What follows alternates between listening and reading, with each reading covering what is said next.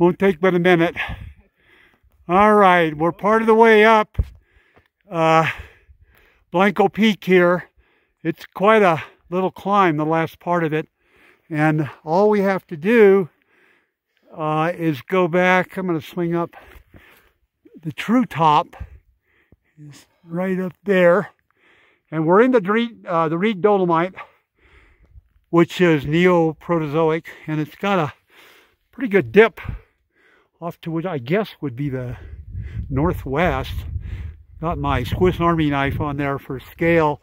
You can see a little remnant bedding in this stuff, but it's been really recrystallized quite a bit. If I can go in a little closer there, and I'll back up a bit.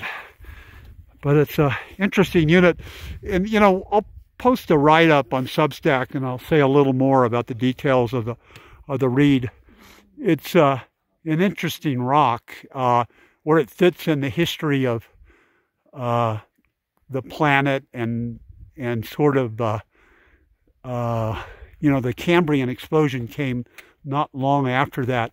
Right now I'm looking back towards, or to the north, towards the White Mountain is in the very distant there, and the light-colored rock you see here and there, those big ridges up towards White Mountain, that's the Reed Dolomite. And then we crossed that bouldery gray in the bottom of the valley. That's that Pluton we crossed.